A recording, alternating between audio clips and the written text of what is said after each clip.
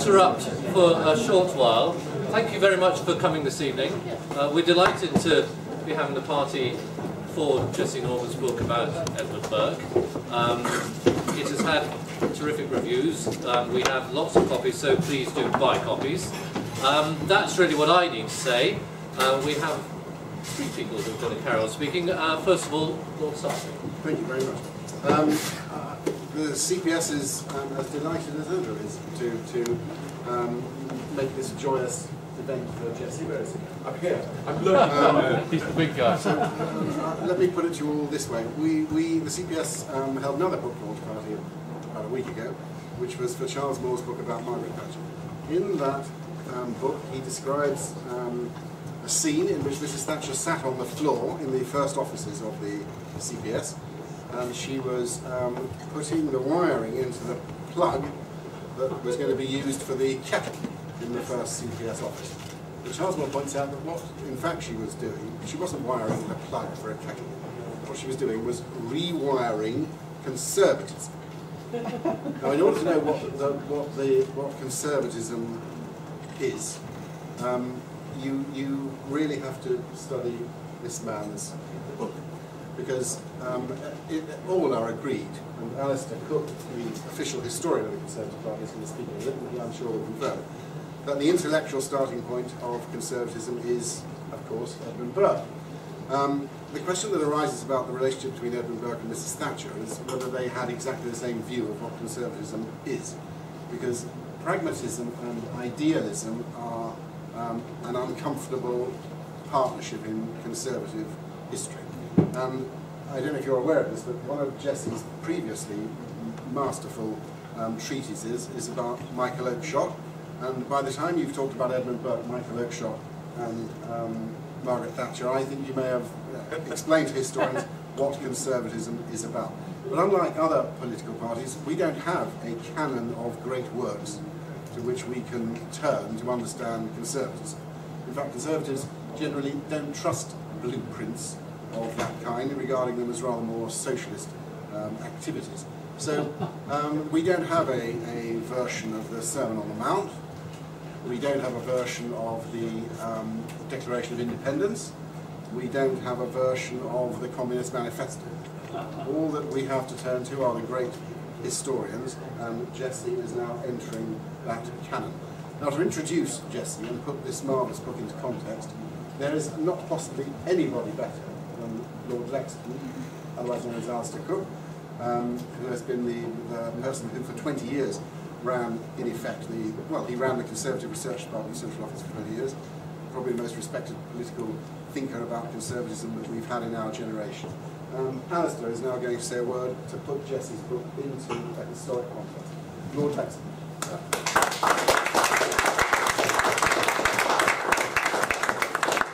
Ladies and gentlemen, my lords, ladies and gentlemen, I thought that my Lord Sarch's comments were disappointing in one respect. I was hoping to hear that after fixing the wiring, Mrs. Thatcher had either said something about Edmund Burke, or perhaps declared an intention to read Edmund Burke. This is not at all clear from the great Charles Moore's life, and I think we really should find out. It's a pity we can no longer ask her, but I'm sure it won't be beyond the exacting and detailed research of Jessie Norman to find out the existence of a connection, or perhaps the existence of no connection at all between Margaret Thatcher and Edmund Burke. I have a very simple and delightful task, which is to say that I have submitted this great work to scrutiny from the point of view of the official historian of the Conservative Party, and I declare that it is admirable in all respects. I would not come here to say anything. I've spent a long part of my life reviewing books, and I said to myself very firmly, well, if there's anything the matter, I shan't be able to come this evening, because what I can't do is to give any kind of critical comment on this great work. It's hard, I think, to speak on this occasion in light-hearted fashion Jesse may correct me, but I haven't come across many jokes that Edmund Burke himself made. I'm sure, it being the 18th century, some would make jokes about him. But he's not a light-hearted character. He deserves the treatment that he has been given, which is full and considered and deeply interesting. It's a book that does two things. It tells you about the career of this extraordinary penniless Irish adventurer, encumbered by relatives that didn't always reflect great credit upon him. A penniless Irish adventurer who established himself in the centre of the governing circles of the late 18th century and became identified, as you will know, with great causes that then gave rise to political campaigns of great importance to confront misgovernment in India, to confront unfairness towards Catholics in Ireland, to confront what Burke regarded as the growing power of the Crown, exercised through Parliament in ways that ought to be corrected. The campaign in favour of the colonists in America, and of course the campaign to draw attention to the excesses and horrors of the French Revolution. Jesse will undoubtedly speak a little of these campaigns, which did not lead to great success, but had and left a tremendous imprint on the politics of the period. So that's part one of the book, Burke the man, and then Burke the thinker. And the range is very wide, encompasses all, it seems to me, that should be said about the diverse strands of thought, and reaches the clear conclusion, and I think we need to hear a little bit about this aspect, that Burke was, for all those who regarded him as a Whig, which he considered himself, was actually the first conservative, the first who forges a serious body of conservative thought, as I think Jesse more or less puts it. He will forgive me if the quotation isn't entirely accurate. There's another, and I'll end here, there's another point, very striking. It comes at the very last paragraph of the last chapter. And mentioning one risks, of course, the charge I haven't read the book properly. You have gone straight to the end. But Jesse compares the state of politics today, and I will leave him to explain the unfortunate aspect of politics today, which he believes ought to be considered in relation to Burke, moral authenticity, his principle, his sense of history. So all those who have read this book already will know how splendid it is, and all those who have come tonight to purchase a copy will soon find out how splendid it is. Thank you very much indeed.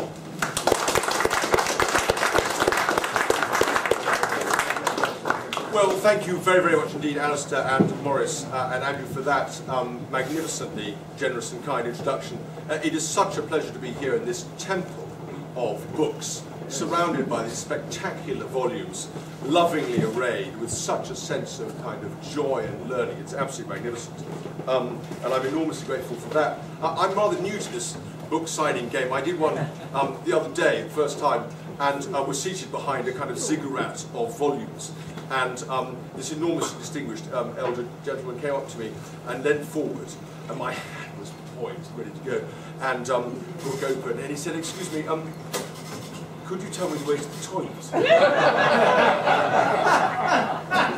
Absolutely catastrophic start. I'm trying to recover from that. I think Burke would be pleased that I'm here, not quite in defiance of the whip, but certainly with a degree of grumbling, because we're a running three-line whip for the finance bill.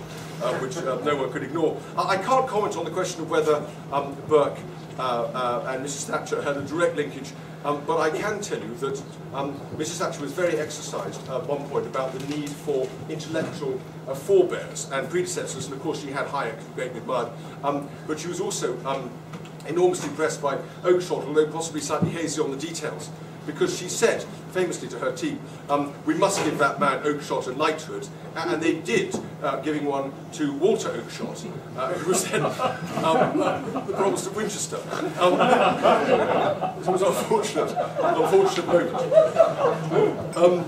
Burke is not a huge man for jokes, although he has a wonderful kind of natural quotability that sustains him. But there are one or two jokes in the book which I will leave for you to discover. There's a moment, I will actually mention one. I was extraordinarily thrilled, I've never mentioned this before, but I was extraordinarily thrilled to smuggle into the book a line from the great S.J. Perelman, who, as you may know, wrote Monkey Business for the Marx Brothers. And in the course of a slightly technical discussion about aesthetics, I refer to his famous article, which begins, De Gustibus ain't what they used to be. I'm pleased to say that made it into the final text. It was very, very happy. So let me briefly, if I may, then just reintroduce you to Burke, a great statesman, a great thinker, a great orator, a man who fought 5 titanic battles through his own life for fairer treatment of the Irish, and in particular for the Catholics in Ireland, for the rights of the colonists in America, against the spreading power of the Crown and its influence, and the influence of the executive over Parliament, for accountability in the government and the governance of India through the East India Company, and finally, of course, against mob rule and the revolution in France. Now, these great battles were unified by a single thread, what Conor Cruise O'Brien calls, echoing Yeats, the great melody, and that is Burke's detestation of the abuse of power and his absolute desire to hold power, however exercised, to account. But there is also, and I mention these, various lesser battles which he's less well known and less well identified with. One of these would be his a private memo he wrote in 1780, outlining a humane regulation of the slave trade prior to its abolition. This is 7 years before the abolitionist movement begins in England. Another one would be a private memo, again he wrote, arguing against government intervention in the corn supply at the time of the Napoleonic Wars in order to ensure a proper supply of corn. But he is, as Alistair has said, the first conservative. He's the first man to forge a distinctively conservative and coherent body of thought. And rather than go into that in detail, I thought I might just pick out 6 lessons that I think have a resonance for contemporary politics, if I might. The first concerns the evils of what we might call extreme liberalism. It is a fact of human psychology that if you show someone images of money, they become more greedy and more individualistic. It is a fact that if you prime people with economic cues, this changes their character. In other words, we are social animals, this great Aristotelian insight which Burke takes up. And when you surround people with these images, you do change their natures. And it's an argument to be made that extreme liberalism, particularly in the financial markets, has done that. Burke is a standing rebuff to that. He is a rebuff to the idea that the individual will cannot be made the subject of duties, that an individual arrogance, or indeed generational arrogance, should be allowed to predominate. His whole philosophy is one which regards the social order as a trust which we receive and which it is our duty to enhance, to protect, and to pass on properly, thus enhanced to the next generation. It is the antithesis of greed. It is the antithesis of any kind of nastiness. And I long for the moment where, as a conservative, I can make this argument to the British people. because it is a very, very humane and naturally compassionate argument. Second, Burke insists that a government must be with the temper of the people. It is the first duty of a governor to understand the character of the people whom he or she seeks to govern. And the British people are, for him, like all nations, a moral essence. And that moral essence is one of moderation, by and large, although fury when roused. And he, therefore, offers as it were, a standing corrective to what happens when people fail to consult the circumstance. He says circumstances give to every political principle its distinguishing colour and discriminating effect. And therefore, you cannot just yank some word out of the word equality or the word, as it were, well-being. You cannot just yank it out of its all right. You cannot yank it out of its context. You must work with it in context. You must understand its historical meaning, and only thus can you use it for purposes of governing. And this is a wonderful corrective to policy disasters that range from Vietnam, the creation of the best and the brightest of the Kennedy and then Johnson White Houses, to Iraq in our own time. It is a standing correction to the overreaching of expertise and a certain kind of reason.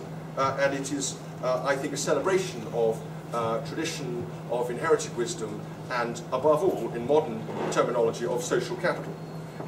Burke's is a philosophy which despises the abuse of power, private and public, when he holds Warren Hastings to account by putting him on trial in Westminster Hall for 7 years in a kind of Harry Potter versus Voldemort duel to the death.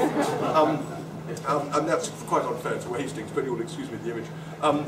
He does it, he rehabilitates this ancient procedure because he can find no other means as a backbencher to hold the power, the depredations as he sees it of the East India Company to effect. And when he does that, he's not merely making a point that public power must be held accountable, he's making a point that private power must be held accountable too. India cannot be governed by a company in such, let alone in such a way. This is a philosophy which rests on a conception of modesty and moderation. The social order is a complex thing. It is the duty of a leader to understand that and to work with it, as I've discussed. But the counterpart of that is that you end up with a philosophy of slow government, of almost of humility in leadership. And you have a rhetoric, a language of the common good and of duty and of public service. And the best example of that I can think of in the modern era actually dates not from this century, or not from the last, but from the 19th century, and it's Abraham Lincoln, a man always associated with pain, but who I regard as, in his own actions, a great Burkean. The fifth lesson is one of representative government. Burke is the architect of representative government, of the idea of a proto-political party. He promotes it as a constitutional constraint on the abuse of power through faction, as a way of making public political principles that can unite people in political parties and which permit the transfer of power without the unseemliness of private interest and faction. And above all, he insists on parliamentary sovereignty. There's a great misunderstanding in this country. We think we have a country of popular sovereignty, and enormous mistakes, dare I say, not even a million miles away from the coalition government last year at the House of Lords. Enormous mistakes are made by people who don't understand that we have parliamentary sovereignty. That is to say, the legitimacy of the elected chamber is offset by the expertise and the long-term focus of the other two branches, the monarchy and the House of Lords. And of course, this imposes responsibilities on them to have that expertise, to have that long-term perspective. But we must never undermine it, and we would do so by electing our second chamber. And that was one of the reasons, in fact it was the reason why I was so vociferous against that last year. And finally, and I think this is I hope it's an element of this book that I'm able to put in front of you, a Burke who is not merely, as we would think of him, the architect of political parties and of representative democracy, his great speech to the electors of Bristol, but also someone who thinks about what we now, in a rather rebarbative and financial phrase, would think of as social capital. That is the idea that reason must ultimately be subservient to the emotions, to our social ties, to our feeling for others, to our feeling for institutions, to our feeling for practices shared. And reason, unchained from the emotions, cannot succeed because it does not know what to value.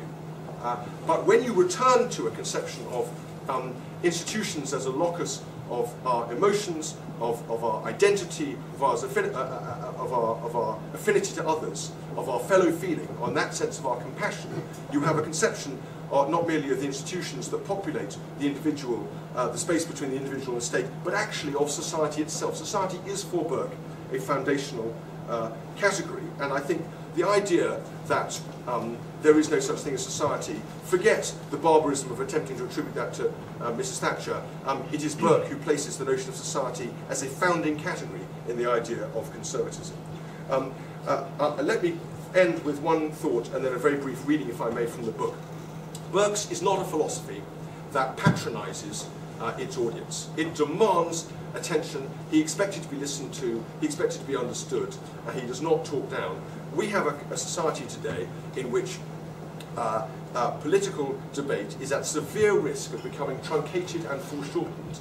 And there is a colossal appetite for a style of political engagement which treats people on their terms and treats them with respect.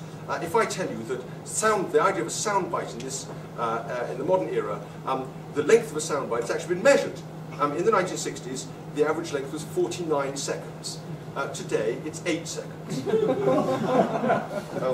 And it is a wonderful thought that not merely through reflection on Burke can we re-enchant the world with a sense of renewed possibility and human creativity, but that we could do so in the way in which we communicate with each other and the way in which we publicly deliberate, as Aristotle insists only humans can do, publicly deliberate about our future and about our future governance. If I may, I'm going to end with a very quick reading, which I hope gives you a sense of Burke, because I would be wrong, it would be an abomination to discuss Burke without using his own language. And it's a sad moment, but I think it will give you a sense of him. As you may know, he lived the end of his life in some grief, actually, at the premature death of his son, Richard, at the failure of the impeachment of Hastings, at the way in which Ireland was going up in smoke as he saw it in front of him, despite his great fears and great warnings.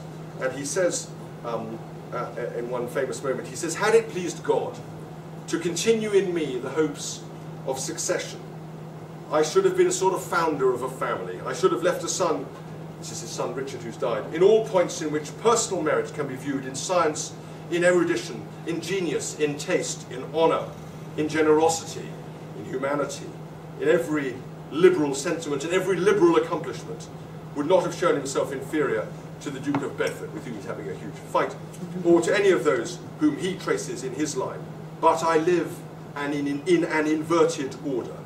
They who ought to have succeeded me are gone before me. They who should have been to me as posterity are in the place of ancestors."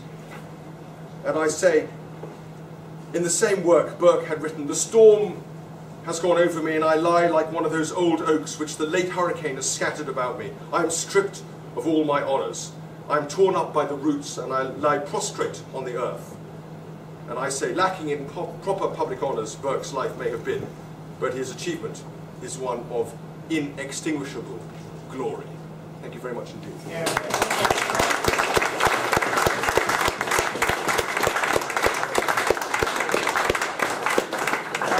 Friends, I'd like to bring you a CPS postscript.